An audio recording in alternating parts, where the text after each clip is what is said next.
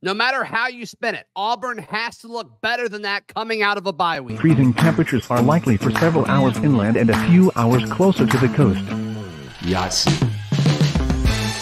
You are Locked On Auburn, your daily podcast on the Auburn Tigers. Part of the Locked On Podcast Network, your team every day.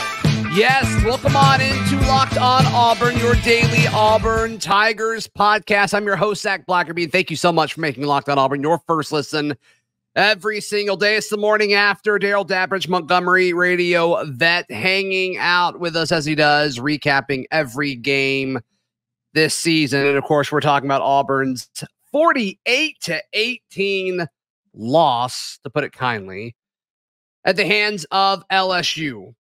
And Darrell, I think just the general feeling when we look back at what we've talked about over the last 2 weeks is, okay, Auburn looked good against Georgia, positive momentum going into the bye week, and then what happened Saturday night, I think was inexcusable. I think it was pretty bad, especially the start, especially how discombobulated they looked. They didn't look ready. And then by the time the first quarter was done, it's like, okay, all right, now they've shown up, but it was too late. Once you get put in that hole, it's way too late, especially on the road at night in Baton Rouge. I mean, that's just a understatement to say that. I think the problem is, and I was guilty of doing this, is that I've learned my lesson about trying to gauge, trying to project what team Auburn's going to come out and look like based upon other teams. LSU looked very vulnerable this year sometimes. Their defense was supposed to be pretty porous as far as giving up plays and yards and points. But all you got to do to remedy that is play Auburn. I'm sorry, where we are halfway through the year right now at 3-3, you kind of determine what you're going to be as a football team, and everybody seems to get right against Auburn. And things we look at, you know, the game against Texas A&M, for instance, Auburn got blown out, and you felt like, well, Texas A&M's a really good team. They've lost 3 games. Yeah. So I think there's some concern about what we thought could happen, and it's not happening, and this was Exhibit A tonight. Yeah, then you look at LSU, and you're like, man, this defense stinks. That Auburn should be able to run all over them. And I think Auburn went 2 full drives before they even ran the ball against this LSU team. But look, Grambling State, which is not even a state, Grambling is not a state, but they had 320 total yards against this LSU defense. Auburn had 293. And I know transitive property in college football is not a real thing, but it kind of makes this sting a little bit worse when you just look at the ineptitude during spurts of this game on offense. The quarterback rotation that seems to be, I'm trying to think of a politically correct word. It just doesn't make sense. Darrell, the play calling at times doesn't make sense. The game plan at times doesn't make sense. And it's concerning that we're this far into the season. And once again, coming out of a bye week is what makes it so frustrating. Yeah, here's the thing. This is not an indictment of what Hugh Freeze can become as a coach at Auburn and what he can do for this program. I still think he was the right man. But where we are at this point in the season, it's an F. And here's why. Number one, this quarterback rotation crap. I don't know. I have been somebody that has tried to give Peyton Thorne the benefit of the doubt. Yeah. I felt like he had more moxie and potential. It's not working. And the fact that when it does look like Auburn's getting some momentum and they're driving the ball, you switch back. I don't understand that. Again, these are coaches that get paid millions of dollars that know a lot more than me, but I just look at proof of concept on the field. And, you know, you got guys tweeting out players that are hurt back home, tweeting out, put 9 in. I mean, this is going to be a problem if he doesn't grab a hold of this and do what's best for the team. And if that means change the offense to read option and go 2013 style and try to grind some games out, do it. But evaluation brought in and evaluation of talent once here has been poor, period. Yeah, for folks who missed it, Keontae Scott is who tweeted. He just tweeted out the number 9, which there's a chance he was pulling for Eugene Asante, but I don't think that was the context and the timing of when he put it out. But there's a chance. There's a chance. Right. But That's true. Yeah. The assumption is that he was tweeting about Robbie Ashford. It was right after he scored the touchdown and then the 2-point conversion. So That's probably it. But you're right. The only time they switched, and I thought it made sense, or at least where I could see where they were coming from, was at the end of the first half when they were running out of time and they wanted to put Peyton in to throw it. I guess that's the only one where I'm like, okay, I get what they're doing there. But consistently, especially when like Robbie came in the second half, I thought, okay, they're going to let him do it. And that happened in a previous game this year too. And it's slipping my mind which one that would have been. I guess I would have been Texas A&M, where, okay, they're going to give Robbie a shot here. And then it's 3rd and 8 and they put Peyton back in. And then Peyton's back in to start the next drive. And it's like, what's the plan here? What are they trying to accomplish? It just doesn't make sense. And the problem is this. There's 3 schools in the country, 2 directional schools in Eastern and Central Michigan and South Florida who have worse passing offenses than Auburn right now. There is no excuse, none. I don't care if it's year 1. I don't care about not having your dudes. There is no excuse for a Hugh Freeze-led offense to be that poor from the passing game. When Lane Kiffin, Mike Leach, and Josh Heupel all took over their respective programs who were in the dumper when they took them over, that next year they may have only won 5 or 6 games, but you saw progression. You saw hope. You saw offense kind of come into its own a little bit, and their defense didn't catch up. But at least you saw them moving the ball. Auburn offense is historically bad right now, and there's no excuse for that. If you'd have hired a defensive coach, I get it. But again, those other coaches didn't win right away, but they made it exciting, and they put points on the board. And when you saw this offense run out to the field for the first time, your starting wide receivers were Coy Moore, Rivaldo Fairweather, and Caleb Burton. And it's like, okay, they changed some things up over the bye week. And that was the starting 3 wide receivers for the first 2 drives. And those guys didn't do anything. They ended up not doing anything. When you look at targets in the receiving game, of those 3 guys, Caleb Burton got 2 targets, which resulted in 2 catches for 11 yards. And Rivaldo had 4 targets for just 1 catch. Rivaldo Fairweather, the consensus top pass catcher on this team, didn't catch a pass till the second to last play in the 3rd quarter, Darrell. And it just, once again, the flow, the game plan, it just doesn't make sense to me. I mean, this is a team that found its offensive identity against Georgia. And all the bye week, everybody's like, yes, they can run the football. And then they come out and they don't run the football on an LSU defense. It's not good at stopping the run. And when they did run when they did run the football, I don't know, Auburn rushed for how many yards? 110. I don't know what they ended up with. You might have that in front of you. But when they did try to run the football, okay, when they did, and they threw for 160, did they not? I mean, we predicted that. I think that was funny on the over 154. 154. So, I mean, they didn't run it effectively, but of course they ran it in predictable running downs. I mean, I would have thought you get healthy defensively when you play Auburn. And here's the frustrating part. I watched a lot of college football today, and I watched a lot of bad teams, and I did not see any team have trouble getting in open spaces with their wide receivers in passing games like Auburn. And again, that's sad, that's worrisome, and it's unacceptable. Well, once again, though, when they show these replays, and Jesse Palmer called out a few of them, it's like guys are open. I really don't think it's the scheme.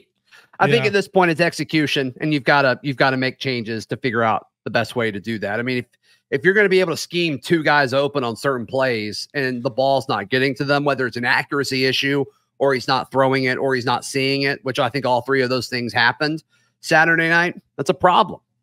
That's a problem. All right, let's talk about the portal, because I think we missed. I just think we flat out missed, and I do think there's blame to go around everywhere, but I do think the blame needs to be spread out a little bit more than it actually is. Darrell, today's show is brought to you by our friends at Game Time. Game Time is the best place to buy last-minute tickets. I went ahead and bought Auburn Ole Miss tickets last week. I probably should have waited, because I bet they're not as expensive now, but that's okay. You can head over to Game Time. It's a free app, and when you make your free Game Time account, use code LOCKEDONCollege for $20 off your order. And Darrell, I love just being able to see the field. Like when you pull up the app, you can see what the field looks like, what your vantage point is going to look like. You can see if you're, under the upper deck, if you're going to be in the sun all day or not. It's great. It's a great virtual feature. Virtual seating is a great feature. I love it. They have. Yeah. I don't know how they did it. I don't know if Game Time just took pictures from every seat. No clue. No clue how they did it. Magic. No, not sure. But download the Game Time app, create an account, use code LOCKEDONCollege for $20 off your first purchase. Terms apply. Again, create that account. Use code LOCKEDONCollege for $20 off. Download Game Time today. Last minute tickets, lowest prices guaranteed. Darrell, when you look at the portal situation, and look, they had to rebuild an offense. They had to rebuild a roster. But all the attention's on Peyton Thorne. And while I don't think he is what we thought he would be, boy, these receivers, they're not the guys that we thought they would be. Where is Jair Shorter? Every time it's thrown to Shane Hooks, it's like it's very clear that Peyton and Shane Hooks are not on the same page when it comes to timing. Caleb Burton, I thought maybe we'd see more of him. We saw him early, and then they took him out of the game. And so you just look at Nick Mardner, unfortunate timing with an injury. We saw him a little bit, but when it was thrown his way, he didn't do anything with the football. So, I mean, just all of these guys that they brought in to help support Peyton Thorne or Robbie Ashford, depending on when they committed, it's not working out. It's not working out. And I Peyton's getting a lot of the blame, and I get it. He's the quarterback, and he's certainly worthy of that. No question about it. But these receivers, I mean, they haven't stepped up either. No, it's that proof of concept. We got all excited. I was guilty of it. When we started seeing these names that Auburn got in the portal, I was very excited with the receivers and with Peyton Thorne. And it starts with the quarterback position, but you wonder if you would it be in a better situation right now if you just rode Robbie at the beginning of the year and you try to pull the Malik Willis magic with Robbie and just sew into him, do the play calling for him, and run read option and ride with him and have Holden Gurner. Bring in a backup. That's fine. You need a depth for the quarterback room. The receivers have been big swing and misses, but there's two datum points when it comes to evaluations. It's evaluating these guys when they're in the portal on whether they're good enough to play for your program. And then when they get here, are they playing the right people from an evaluation standpoint also? Are they putting the right receivers out there? Are they putting the right quarterback out there? Are they putting the right running back out there? Because I'm going to tell you right now, Jarquez Hunter isn't the Jarquez Hunter we've seen the last 2 years. He may be hurt, so I want to kind of give him the benefit of the doubt.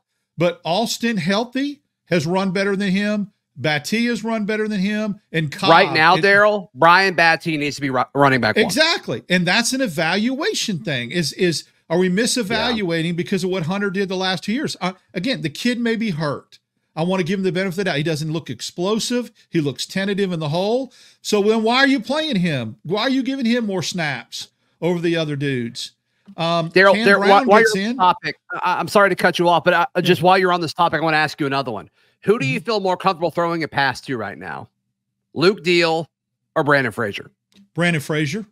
It's not made a heck of a play on a 50-50 ball, a 6'8" lurch tight end going down the field, and made a play on a ball that wide receivers haven't made all year on a 50-50 ball. And then a nice play on the 2-yard line to have an awareness to spin and find the end zone when Robbie dumped it to him and catches the 2-point conversion, gets in space, comes back to the ball for his quarterback. Because that was on the 2-point conversion. He was blocking, and then he felt it. He felt the space. Because Perkins, murdered Cobb, no flag, and then Frazier peeled off. I mean, again, so I loved Luke Deal. Great guitar player, good singer. But if Brandon Frazier is better than you, then Brandon Frazier needs to play. And that's what I'm talking about with some of this misevaluations. I don't know about the offensive line. It's too hard to tell. From a defensive line standpoint, I think there's some guys that we were really high on that coming into this year that haven't pulled their weight either. So I don't know, but who specifically are you talking about? I've been disappointed in the way Jason Jones has played. Yeah, you're not seeing much of him anymore. I know he's a friend of the program. I love the kid, but I don't know why he's not playing more. I don't know if it's a performance thing, but I expected him to be a leader on defense and be more of a presence, and I can't find him. Sometimes he's not even in the game. So I don't know what that coaching decision is. Is he being misevaluated and not getting as many snaps as Justin Rogers and should be playing more? I don't know, but I thought he would have more of a presence and an impact than he has right now. Yeah, I do wonder if that's game plan related, because maybe they like Rodgers to rush the passer a little bit more than Jason. I don't know. But if Jason Jones takes up so much of the middle and has done such a good job stopping, which he has, I'm with you. Why is he just falling off the face of the earth? It's a mystery to me, and I don't understand it. I just don't.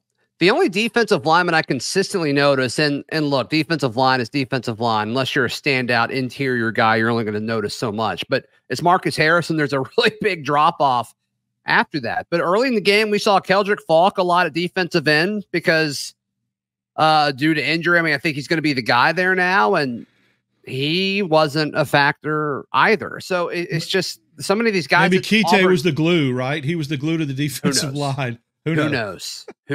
But it's just a tough situation. You look at all these guys that are like the keys to the success of this team. A lot of the defensive backs, even some of the guys that are playing the front seven that I think are playing well, like Marcus Harris, and even these offensive linemen. I think Gunnar Britton is fantastic. I hate that he's at guard. I wish he was at tackle. I wish somebody else could play guard so he could play tackle, because I just think he's better than a Xavion Miller. No offense. I just do. Xavion Miller will be very good. He's just raw. We knew that when he came in here. Right. But all these guys are about to leave. And so you're going to have to start over again at all these different position groups. And I think you'll be in a little bit better spot than you were last December when the portal opens, but it's just frustrating. It's very, very frustrating. But Darrell, I do think there's a perspective that we need to have moving forward. And I think these comments are going to make some people mad. So I need you to talk me off of it if I'm a crazy person. All right. That's coming up in just a moment right here on Locked On Auburn. Today's show brought to you by our friends at eBay Motors. Passion, drive, and patience. That's what brings home the winning trophy. It's also what keeps your ride or die alive. eBay Motors has everything you need to maintain your vehicle and level it up to peak performance, from superchargers, roof racks, exhaust kits, to a bunch of other parts. I don't know what they do. eBay Motors has them. With over 122 million parts for your number one ride or die, you'll always find exactly what you need, because eBay Motors, you're burning rubber and not cash. Yeah. Keep your ride or die alive at ebaymotors.com. Eligible items only. Exclusions apply. eBay guaranteed fit. Only available to U.S. customers. Darrell, going into the season, not many people expected Auburn to go to Texas A&M and win. Nobody expected Auburn to beat Georgia. And nobody expected Auburn to go to LSU. In fact, a lot of folks on this show included, I said there were 3 unwinnable games going into the season: Georgia, LSU, and Alabama. Then A&M was kind of one of those toss-up ones. I get that this loss was by a larger margin than we all expected, but most people would have guessed Auburn to be 3-3 at this point, and that's exactly what they are, right? And when we did our final prediction show of the season, the final offseason pod, you and I predicted the season. I said we'd lose 4 in a row, including Ole Miss next week. And I was ripped apart on message boards, but I think that's going to be correct. But I still said 7-5, Darrell. I still said 7-5, and I still think 7-5 is possible. I said 8-4, and I think that's gone now. I'm hoping for 6-6 or 7-5. Here's why. Your perspective is correct. I had Auburn at 3-3 at this point in the year as well. I had them beating Ole Miss to go to 4-3, and then I thought they were going to go on a nice run. My concern is not that they're 3-3; it's how they look and how they got to 3-3. They lost to a Texas A&M team that now has 3 losses. Okay, I mean, I know one of them was to Alabama, but they got beat by Tennessee. They got beat by Florida State. If A&M runs the table and goes 9-3, that's not a bad loss. If they go 7-5, 8-4, that loss does not look as quality as it did a couple weeks ago. They just got absolutely boat raced. I get it, at home by LSU, to a team that already has 2 losses on their schedule, correct? LSU's lost 2 games, and to Ole Miss and to Florida State, and they struggled with Arkansas, who Auburn has to go on the road. So you're right, the proper balance. But here we are, halfway through the year. There's 6 games left. Auburn's going to be favored in 3 of those 6. They have to win They have to win those 3 to get to 6-6, not have a losing season, and get to a bowl game. To get to those three 7-5, games, those three New games, Mexico State, Mm-hmm. Mississippi State, and Vanderbilt. Right. They have to win against Arkansas, Ole Miss, or Alabama, one of those three that they're not going to be favored in to get to a 7-win season. Is it feasible? Yes. But I've got to see something. There needs to be some pixie dust sprinkled in the athletic complex for me to see when this team's going to change their DNA. They are who they are, as Dennis Green used to say, through the first 6 games of the season. Sure. So I don't know where it's going to come from. I do think 6-6, just holding par, holding course from a perspective standpoint, you're correct. But how they got to 3-3 right now is what's concerning. I thought they were going to lose some games, but they were going to show offensive promise. The quarterback play was going to be better, and they were going to lose some games late because they were just going to get outscored. Yeah. Fact of the matter is, though, a lot of college football games aren't close. Right, like that's just kind of the way it is. Now, Georgia was close, which if you would have made me guess of the 3, which one would be the closest of the 3 losses, I would not have guessed Georgia going into the year, which, I thought that would maybe spark something. And hey, maybe Auburn can take care of business at home. Who knows? And make no mistake about it, Cal is a bad football team. A very bad football team. And Auburn squeaked by, I'll take the win, but they've lost every game, I think, since they lost to Auburn. I think Cal's a 1 or 2 win team right now. So looking at the totality of it, it's how we got to this 3-3 and what we've done to get here that's concerning. That can flip, but it better start with Saturday night at home against Ole Miss.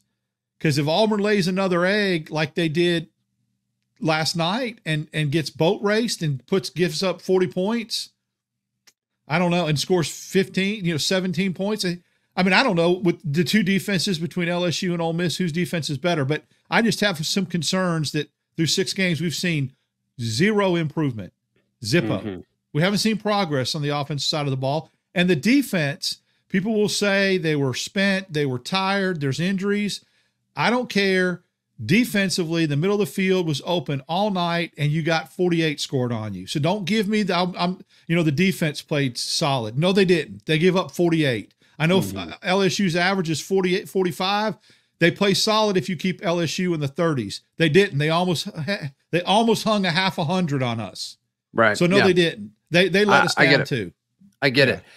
And that, I think some of that does go to the game plan, right? They came out trying to pass the ball, which is that's not how you prevent that from happening. It's just, I can't wrap my brain around it, Darrell. It just doesn't make any sense to me how this coaching staff is handling the roster and what they're game planning. I can't imagine anybody on the offense is thrilled about how they're handling the quarterback situation.